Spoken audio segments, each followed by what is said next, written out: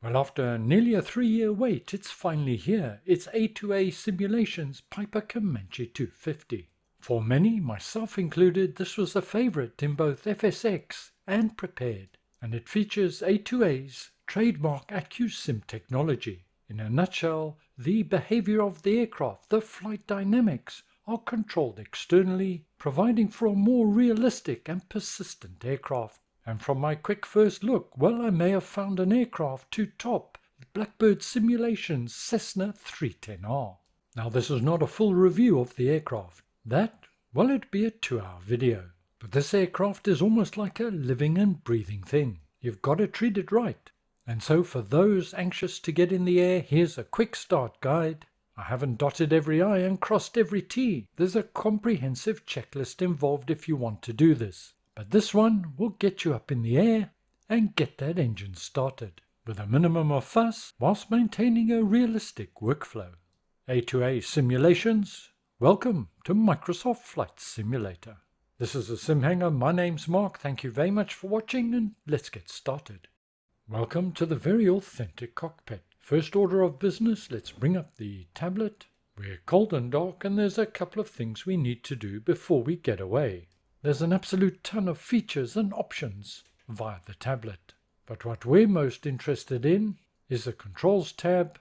Let's get rid of those wheel chocks, the tie downs, the control lock we can take off separately and get rid of the pitot cover.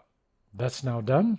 We have persistence on and that's by livery. And we're going to add some passengers as well, and I want them to be visible. That's done. Let's go across to the fuel and payload. I'm going to add 2 passengers. Got plenty of fuel for my first flight today, so we can carry on. Let's put the tablet away and let's get ready for departure. We'll start off by closing the door. This is a 2-stage process. Pull the handle in to shut the door and then latch it locked. Door closed. I'd recommend that you open the small latch windows, but I'm not going to do that right now, as I want to demonstrate to you how realistic Accu-sim is. Let's now get rid of the sophisticated controls lock. Yep, it's that bungee cord.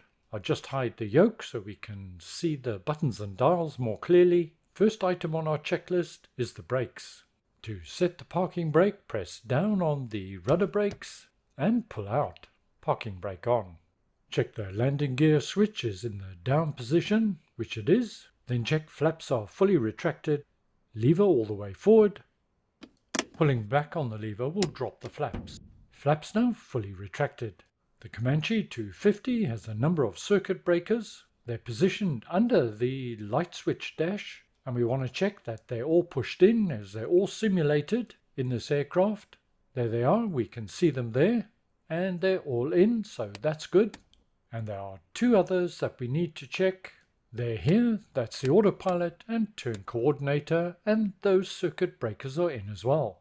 Time now to get the fuel on. The fuel valves are between the 2 seats. I'm going to select the left tank. One position up is the tip tanks, and all the way up is the main tanks. I've chosen the left main. My tip tanks don't have a lot of fuel in.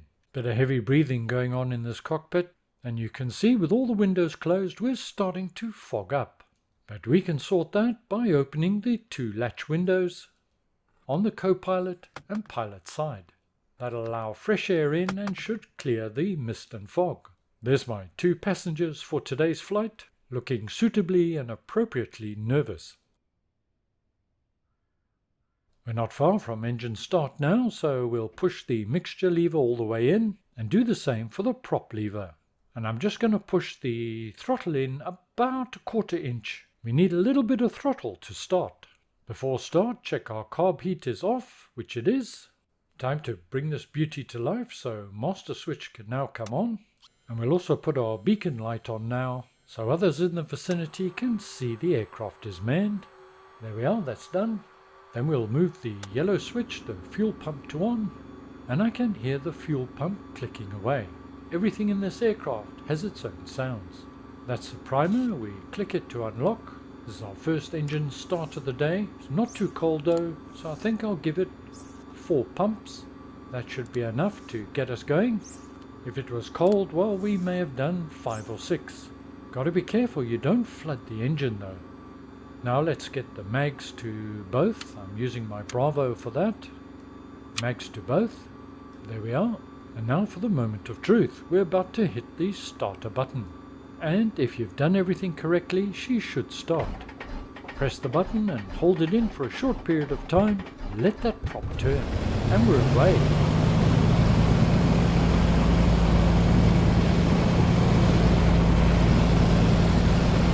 Just adjusting my throttle to get it down to about 1000 RPM.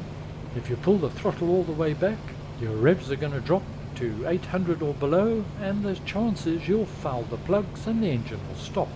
Just taking a quick look at the P&Ts. Fuel pressure is good, oil temperature is starting to rise. So it's time to get our avionics on, bring our instrumentation to life, turn my radios on. Today I've got it configured for the Garmin GNS 530. Multiple options are available with this aircraft, including the GTN 750, etc. Wait a moment while the Garmin is booting. I've now turned the radios on, and there they go.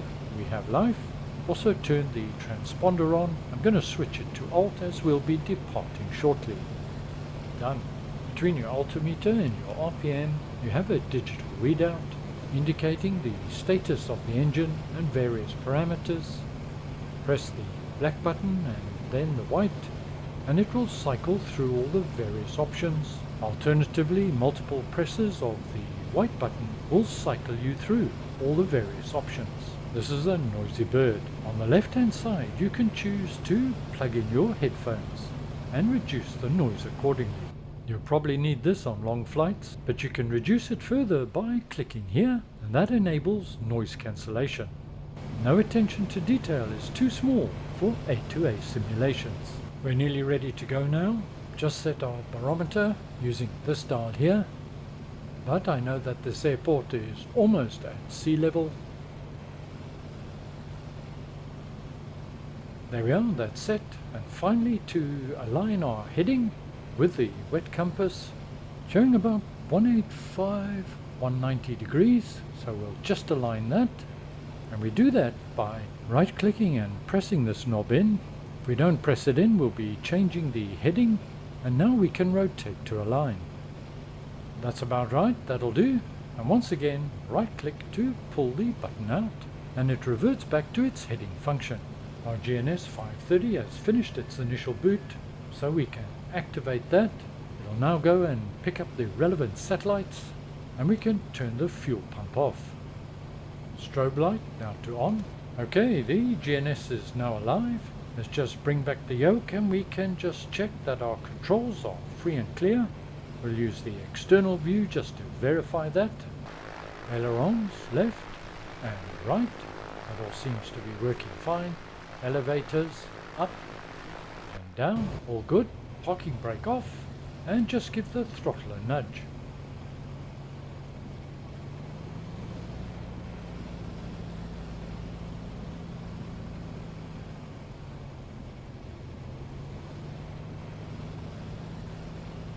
Always a good idea to test your brakes at this point.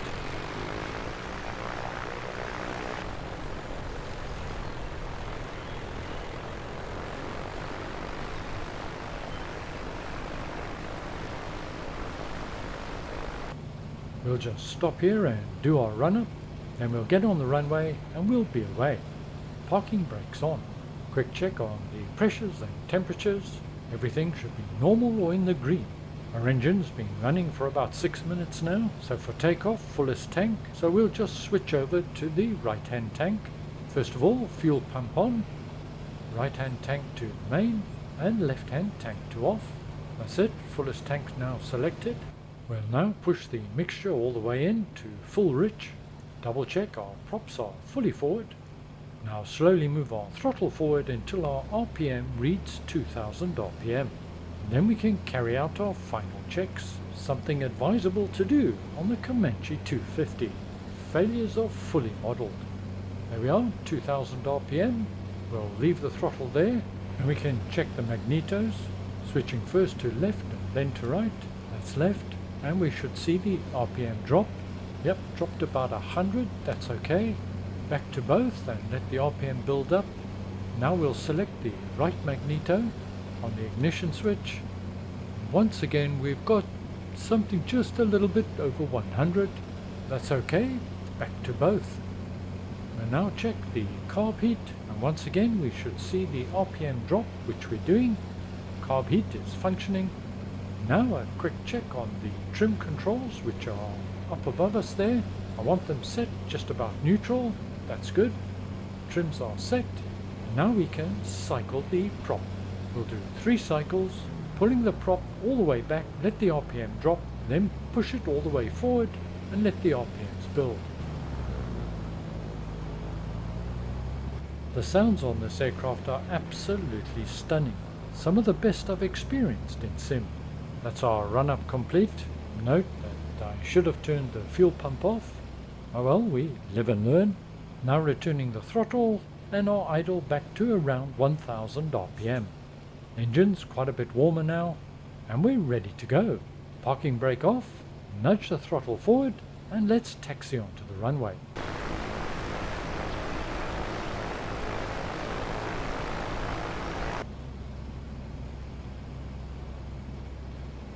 That's it, we're lined up. I finally remembered to turn the fuel pump off.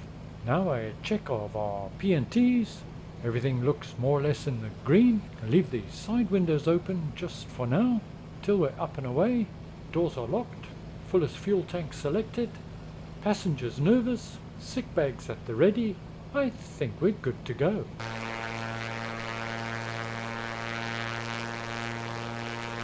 Well, that brings us to the end of our quick start guide for the A2A Simulations Comanche 250.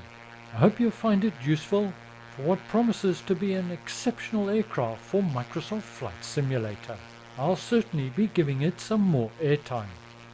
Stay well, look after yourselves. I'll see you all again very soon, and bye for now.